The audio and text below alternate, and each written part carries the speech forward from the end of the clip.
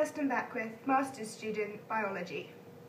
Beneath the surface of this pond is an aquatic jungle with loads of beautiful different animals fighting for survival on a daily basis.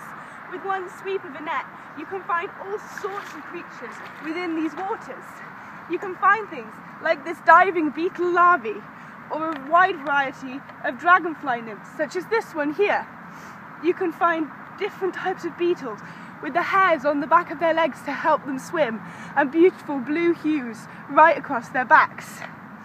These different macroinvertebrate species can be used to show the health of ecosystems and also map environmental change.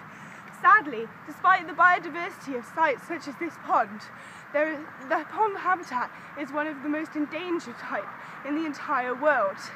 Luckily, there are ways we can work together to try and improve the situation for ponds. The Million Pond Project, for example, aims to reverse a century of pond loss by creating new ponds. Through the construction of these ponds, we can improve the biodiversity of sites across the UK. So this year, why don't you get involved?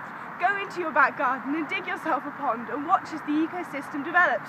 Use your net, find the macroinvertebrates, and keep an eye out for the mammal and bird predators that will come to feed off them. You too can enjoy the natural beauty of a pond ecosystem.